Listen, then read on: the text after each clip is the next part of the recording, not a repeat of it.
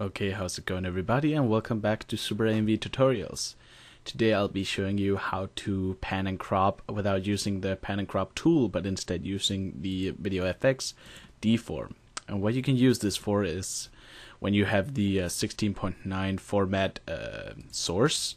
Some people might want to change that into 4.3, seeing that they have another source that is better, but they have to mix up sources. That could be like if you're making an AMV with Naruto and you mix both the regular Naruto and Shippuden, or however you pronounce that, you might want to keep it at 1 aspect ratio so you don't get a picture that, well, literally looks...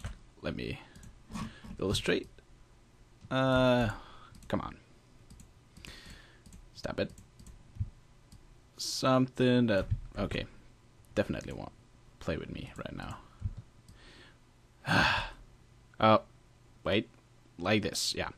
You get, well, this is kind of extreme, but yeah, you get the idea. You get footage that has these stretched looks. If you go to properties and unmaintain the aspect ratio, you'll get this stretch footage that looks incredibly dumb. So what you want to do, if you have your clips, you can fix it up like so. And the normal way you would do is go into pan crop, but I'm teaching you how not to use it, because some people like to add shakes on their videos, and if they already edited the footage in the widescreen aspect ratio and added shakes, you hold on, you might want to keep the shakes and not fuck them all up by yeah, this is very slow shakes, but still you get the idea. You don't want to go to every keyframe and make the aspect ratio 4.3 instead and change up the shakes. So what you can do is go into Deform,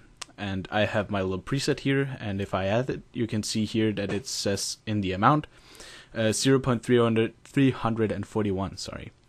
And in squeeze you want to leave left and right at 0 and top and bottom at -1. This will give your footage the correct look, so it actually keeps its original aspect ratio, but still you cut away the edges that you don't want to see. You can also do this vice versa with with 4.3 sources and make them into hold on, let me just try to show you real quick. You can make 4.3 footage into 16.9 footage, and let's see here. I have some clips on my desktop somewhere. Here we go. Let's just take a random one. Yeah, perfect. And of course you have to change the properties. We'll just make it real. Here we go. And you can see you got the black bars again. And once how you can change this once again if you don't want to use the pan and crop tool and make it 16.9. So remove it. You can go into Deform as well, and we can actually just add the preset we have. You know, it's kind of stretched, that looks dumb. So what you want to do is change on the top and bottom and do like this, and then you go into properties and maintain aspect ratio, unmark it and disable resample, and boom, you got widescreen footage out of 4.3 footage. And yeah, couple of nifty tricks you can use in order to fix up your source so they don't mix up their aspect ratios, because most editors find that really annoying to see footage that is all fucked up, literally.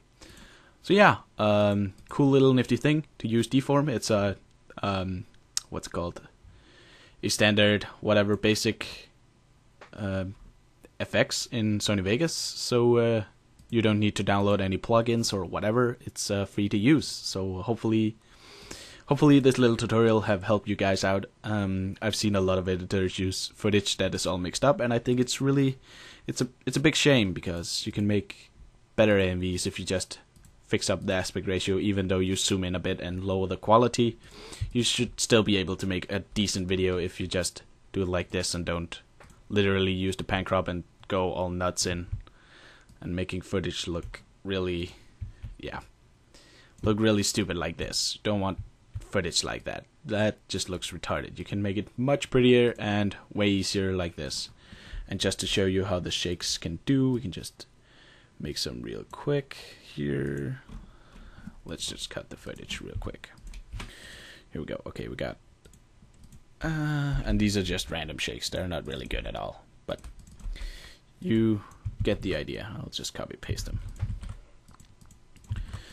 Yeah, really horrible freaking shakes here. But just to show how it works. And you can see it still has the shakes on it.